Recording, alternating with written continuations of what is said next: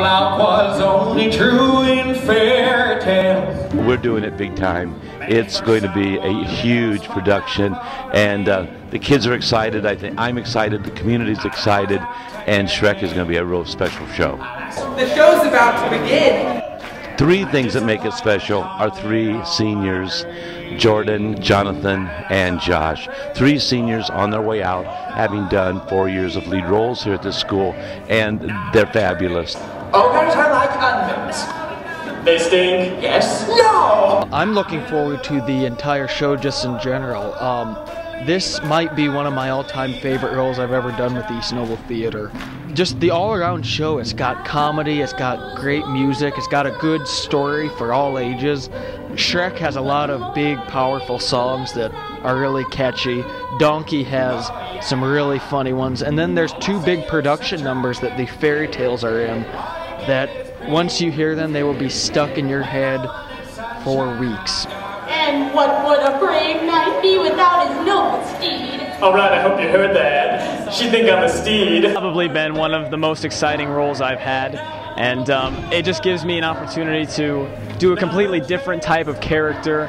I always loved watching Donkey in the Shrek movies, and there's literally no other part I would like better than this one. Not only do you have the comedy of Shrek, but you combine that with some awesome Broadway musical songs, and they are going to be in for one of the funniest rides of their life. When I first saw this show, I was in tears laughing so hard. There is so much humor packed into 2 hours and 10 minutes. Welcome to Fiona the Musical. Yay! Let's talk about me. It has been so much fun to play this role. There's a lot of great song and dance, and I get to play a lot with Shrek and Donkey, which are Josh and Jonathan, and it's just been a blast.